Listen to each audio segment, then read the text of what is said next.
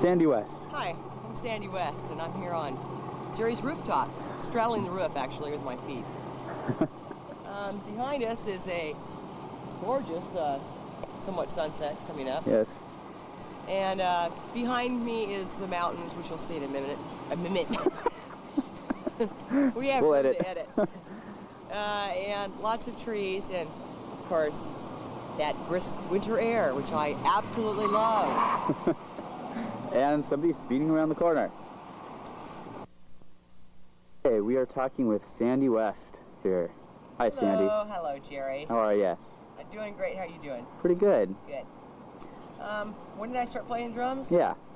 Well, let me back up a bit. Okay. Actually, I started playing violin at 8 years old because I was trying to follow my sister's footsteps, and I didn't like the instrument. I was frustrated and threw it down. I knew there was something else out there for me. Well, my grandfather had an old 6.5-inch Ludwig stainless steel snare drum in his garage, and I found it and took it out and started beating on it. Gave me an idea, didn't it? Yes. So, at 9 years old, I enrolled in the elementary, Long Beach Unified School District elementary music class. Okay. Okay. So, I was officially the first girl allowed to actually to learn how to play the drums in elementary school in the Long Beach Unified School District. And I stuck with it through elementary school, then through junior high, and of course in school you have to there's a first chair, second chair, and third chair in their lineup. And so I would challenge the guys and get that first chair position. Then in high school, I was playing also in the marching band, orchestra, and stage band. But going back to junior high, I started playing live on stage at 13, playing parties and dances and different events in the city I was from, Huntington Beach. So that's how and when I started playing drums. Okay. Okay. How did I meet Kim Fowley? Well, I lied to my parents. A couple friends of mine invited me to go up to the Starwood, which is a club in Hollywood. And as I said, I'm from Huntington Beach, California. And what we did is we told our parents that we were going to Disneyland for the night. So I got all dressed up, and we went to the Starwood to see a band. Then afterwards, the thing to do was to go to the Rainbow Bar and Grill, because that's where all the stars and producers and all these people would hang out after it would close down. So I was standing there in the parking lot of the Rainbow, and my friend said, "There's Kim Fowley, he's written for Kiss and Alice Cooper, and he's produced this and produced that.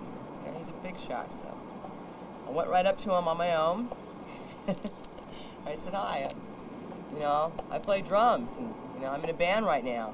He goes, "How old are you?" "Well, I'm 15 and a half.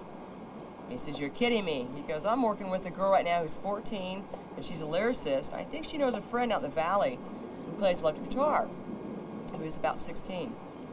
So I said, "Well, I may be interested." And he said, "Give me your phone number, and I'll give you a call in a couple days. I'll give you the phone number of this girl that I think that you might want to hook up with." So he did. It was around dinner time when he called. My mom answered the phone. And she's, this older man's on the phone. Well, I kind of had to make up something real quick, but I did get the information from him, took the number down, and called this girl in the valley. It turned out to be Joan. She arrived a couple weeks later with her little Sears guitar in hand. She took 3 buses, and 4 hours later from Canoga Park to Huntington Beach. It's about a 45-mile drive. And in my house upstairs, we had this big room. We had a pool table and my drum set, and I had one of the guys left over his Marshall Stack amplifier and a Les Paul guitar. And she walked in, she's like, "Oh my God, all this equipment." So she picked it up and started playing Suzi Quatro songs, which I was a little familiar with. I was playing Led Zeppelin and Black Sabbath, but she had such great rhythm that we hit it off so well together. So we called up Kim over the phone, put the receiver down, and said, "Kim, take a listen to this." I think money signs went off in his eyes. because he said that sounded great, and that if there's the two of us out there, there must be more girls. From then on, we started putting advertisements in the paper for auditions and searching nationwide and even in England. We flew people in from Cleveland and New York to audition. We came up with a bass player a few months later called Mickey Steele. And so we were the three-piece. And we played the Whiskey and the Starwood, and you know, got kind of a lot of recognition. And then we started advertising for more people. After that, we found Lita Ford and Cherie Curry and Jackie Fox, which completed the 5-piece of the Runaways.